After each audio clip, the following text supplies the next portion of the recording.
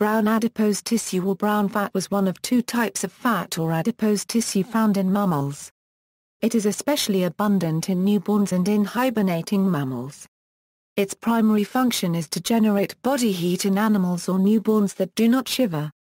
In contrast to white adipocytes, which contain a single lipid droplet, brown adipocytes contain numerous smaller droplets and a much higher number of mitochondria, which make it brown. Brown fat also contains more capillaries than white fat, since it has a greater need for oxygen than most tissues. Structure: brown fat cells and muscle cells both seem to be derived from the same stem cells in the embryo. Both have the same marker on their surface, which white fat cells do not have. Brown fat cells and muscle cells both come from the middle embryo layer. The three layers of the embryo during the gastrulation stage are ectoderm, mesoderm, endoderm. Mesoderm is the source of myocytes, adipocytes, and chondrocytes. Adipocytes give rise to white fat cells and brown fat cells. Researchers found that both muscle and brown fat cells expressed the same muscle factor MIR5, whereas white fat cells did not. This suggested that muscle cells and brown fat cells were both derived from the same stem cell. Furthermore, muscle cells that were cultured with the transcription factor PRDM16 were converted into brown fat cells, and brown fat cells without PRDM16 were converted into muscle cells. However, there may be two types of brown fat cells, with and without MIR5. The other type, without MIR5, may share the same origin as white fat cells. They both seem to be derived from pericytes, the cells which surround the blood vessels that run through white fat tissue. Function: the mitochondria in a eukaryotic cell utilize fuels to produce energy. This process involves storing energy as a proton gradient, also known as the proton motive force, across the mitochondrial inner membrane. This energy is used to synthesize ATP when the protons flow across the membrane through the ATP synthase enzyme. This is known as chemiosmosis. In warm-blooded animals, body heat is maintained by signaling the mitochondria to allow protons to run back along the gradient without producing ATP. This can occur since an alternative return route for the protons exists through an uncoupling protein in the inner membrane. This protein, known as uncoupling protein 1, facilitates the return of the protons after they have been actively pumped out of the mitochondria by the electron transport chain. This alternative route for protons uncouples oxidative phosphorylation, and the energy in the PMF is instead released as heat. To some degree, all cells of endotherms give off heat, especially when body temperature is below a regulatory threshold. However, brown adipose tissue is highly specialized for this non-shivering thermogenesis. First, each cell has a higher number of mitochondria compared to more typical cells. Second, these mitochondria have a higher than normal concentration of thermogenin in the inner membrane.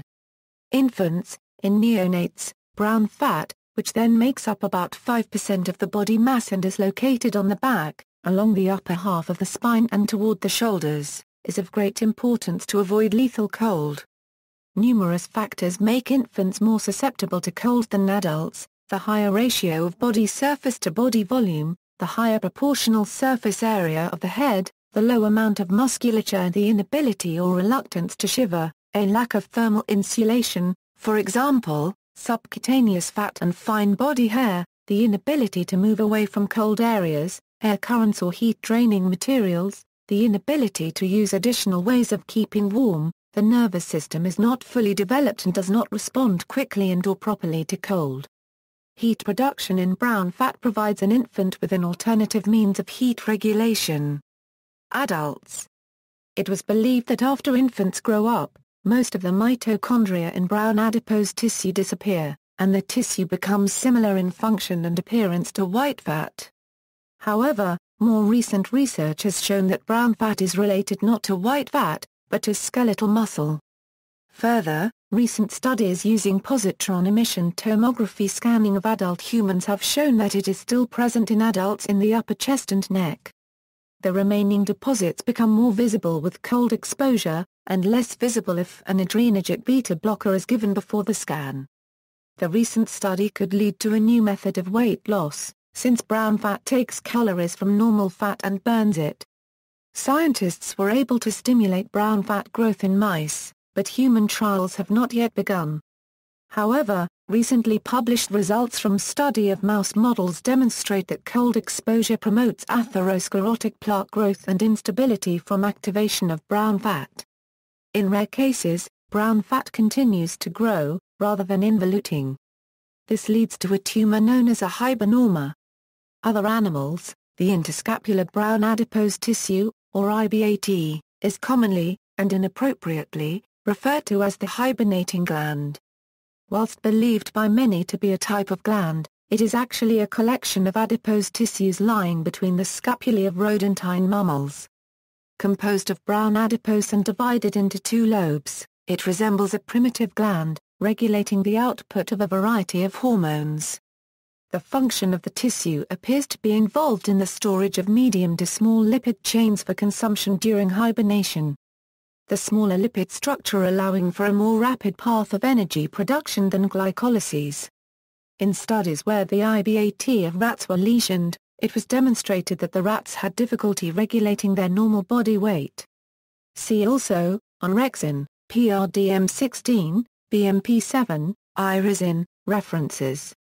External links, Histology Image, 04901 Lob, Histology Learning System at Boston University. A Euroconnective tissue, multimolecular adipocytes.